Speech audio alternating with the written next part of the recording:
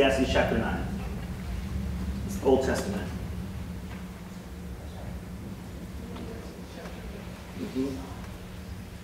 It's going to be after Songs of Solomon's. Trust me, I tried finding it this morning and it threw me for a loop. Chapter 9. Yeah, chapter 9. You get it, say amen. Amen. Praise the Lord. This is written by King Solomon. Very wise man. Yes. Okay. I want to get you to see this very clear so you don't think, because a lot of us, how many of us are bold enough or to say right now that you've definitely been going through some trials that you've been trying to seek your way through? I know I have. I'm praying to God every day, trying to find answers to things, and I'm like, Lord, I need you to show me what I can do to get through this. And God keeps reminding me, it's not about what you can do, but what I can do for you. I need you to rest in me. I'm like, okay, so I'm okay, I'm going to rest. But then I feel like sometimes I'm the only one going through stuff. Come on, understand this. Everyone else is looking all smiling around me, and I'm going through my own situation. And then God brought me to the scripture, and it made me feel so much better. Take a look at Ecclesiastes chapter 9. Everybody see it? Verse 11. Let me know when you get there. Amen. Okay, check it out. This is Solomon. He just had all these revelations. He goes, I returned and saw under the sun that the race is not to the swift, nor the battle to the strong, nor bread to the wise, nor riches to men of understanding, nor favor to men of skill, but time and chance happens to them all. I'm not the only one. Come on now. Right? Look at verse 12. For man also does not know his time. Like fish taken in a cruel net, like birds caught in a snare, so the sons of men are snared in evil time.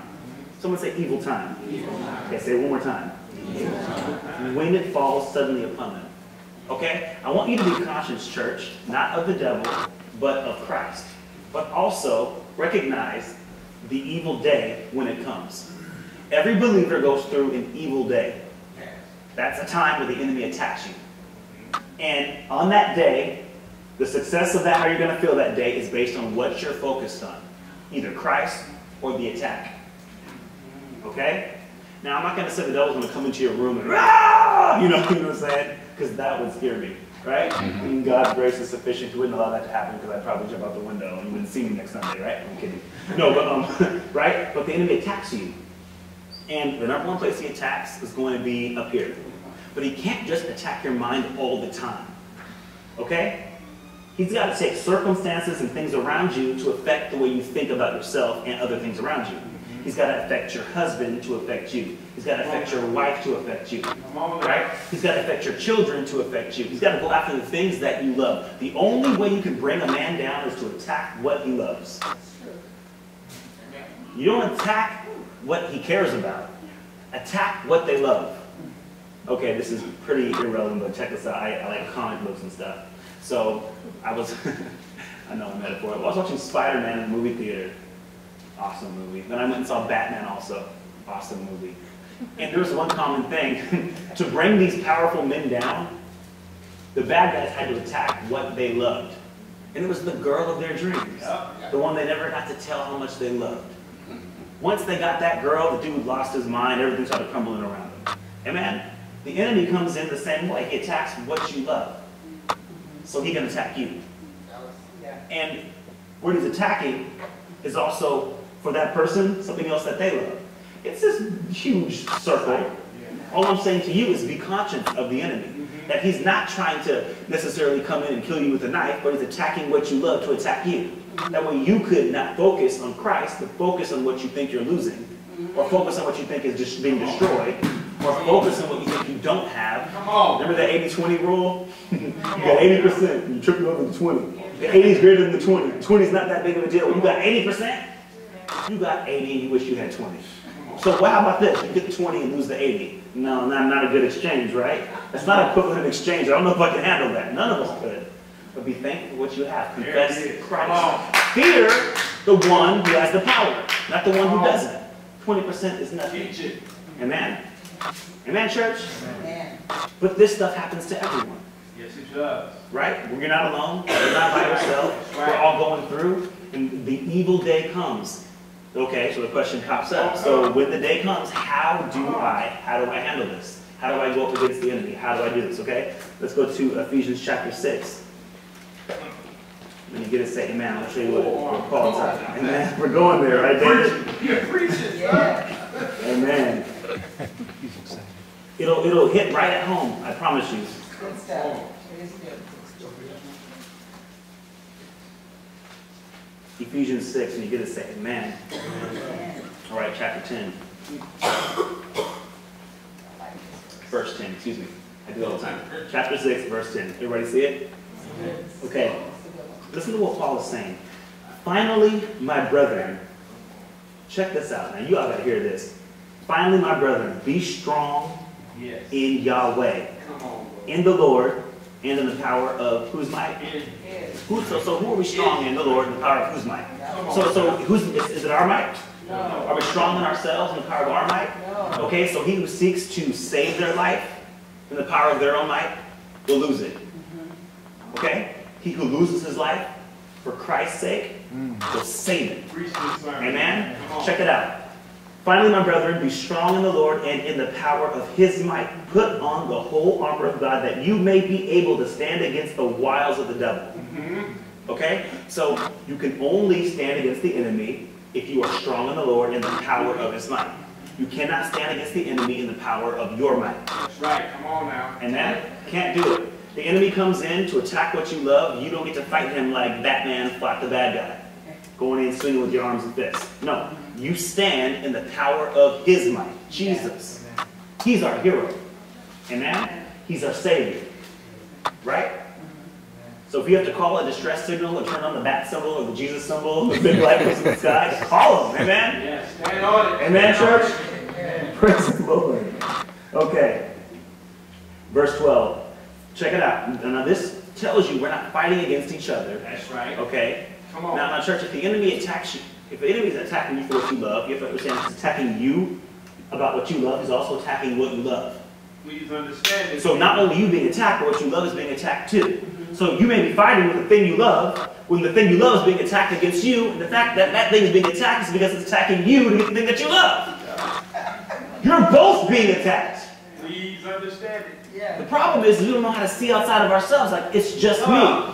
But Come King on, Solomon man. said, I realized under the sun that everybody's going through. Come on now. It's not just me. Teach it, sir. I'm being discouraged.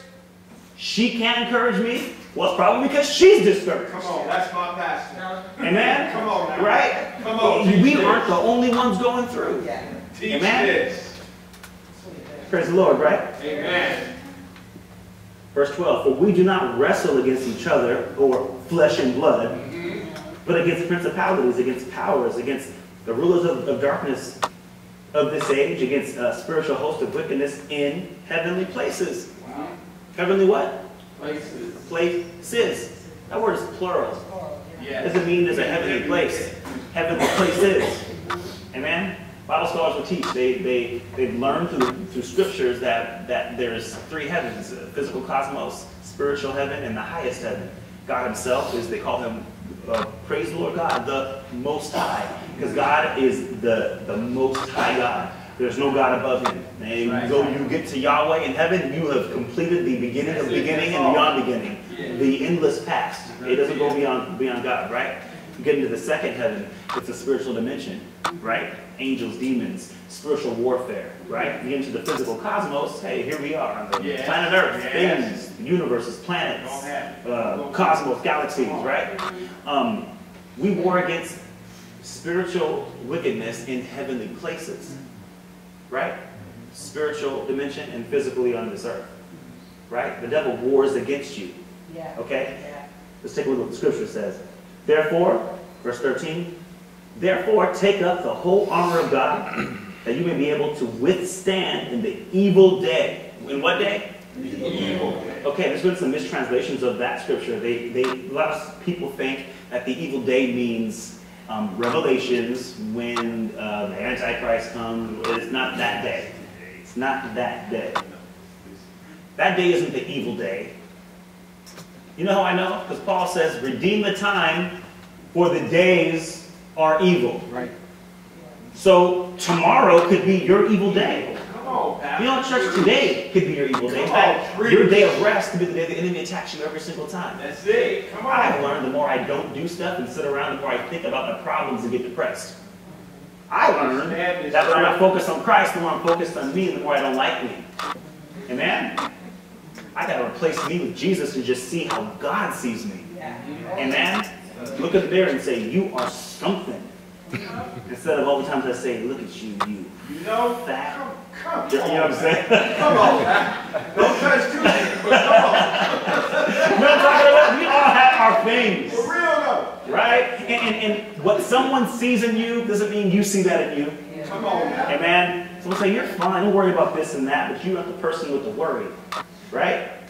But look in the mirror and say, I am somebody. I am Hallelujah. somebody. Thank you, Lord. Amen? Because you are in Christ. Yes. Amen? Yes. If God loved you enough to send his only begotten son, church, you obviously are somebody. Come on now. King David said in his Psalms, what is man that you are mindful of him? That the Son of Man would visit him, that you have crowned him, made him lower than the angels. Come on now. Wow. Just a little bit lower than the angels. Amen? Praise the Lord. So the evil day could be tomorrow. It could be Tuesday. It's random. But how do you withstand the enemy? Putting on the whole armor of God. Check this out. The Bible says in verse 13 that you'd be able to withstand. Okay? That word withstand in the Greek is the word antihistamine. Where we get the English word what? Antihistamine. It means you have the right in Christ to resist. Amen. Amen? In Christ, the power to resist. You're sick, you take an antihistamine, it resists the sickness. Literally. Amen? So when you stand in Christ, the Holy Spirit, God is resisting your trial. Is resisting the enemy, is standing against. Amen? Yes. Without the power of God, you don't stand against the enemy. Amen? You get devoured. Yep. Amen? And that's some revelation for you, right? Oh, yeah. Verse 14. Check it out. Now here we go. Yes. Oh, let me read verse 13 again. Therefore take up the whole armor of God, that you may be able to withstand in the evil day, and having done all, to stand. Stand therefore, having girded your waist with what? Truth. Having put on the breastplate of what? Righteousness. Amen. And having shod your feet with the preparation of the gospel of peace. Okay? You know, word preparation just means that it's already, it implies that it's already been prepared. So the good news is already established in Christ. Already done. So church, the preparation of the gospel of peace isn't this idea that you have to prepare gospel or greatness. No, it's already been done in Christ. Teleo, it's finished. Right? So you stand in the finished work of Christ. Good word. Amen? Good work. Amen. Yeah. Stand in the finished work. Not on your own effort, stand in Christ, right? Right? That's why you don't go chasing your kid when he goes to the parties you didn't know about. You don't go chasing after your husband if he's being quiet, he's probably being attacked. You don't go chasing after your wife because she's you don't go chasing after all these things. You stand, you just pray and trust that Christ, he who has done a good work in you and them, Amen. Thank you, Jesus. will conclude it. Amen? Amen? That way you can stop being so stressed out. You can chill. Right? Woo! Praise the Lord. Right? Okay, having shod your feet with the preparation of the gospel of peace. Yes. Above all, take the shield of faith with which you will be able to quench the fiery darts of the wicked one. You resist the devil steadfast in the faith. That's how you block the darts. Bow, bow, bow, bow. With your faith, you keep believing. What's the devil after? This, what you believe. Keep believing, keep believing. Amen? Praise the Lord. Take the shield of faith with which you'll be able to quench the fiery darts of the wicked one, and take the helmet of salvation and the sword of the Spirit, which is the word of God. Now look at verse 18. Praying always with all prayer and supplication in what? The Spirit. Being watchful to this end, and with all perseverance and supplication for all the saints. Amen? Interesting, that word prayer in verse 18, praying always with all prayer and supplication.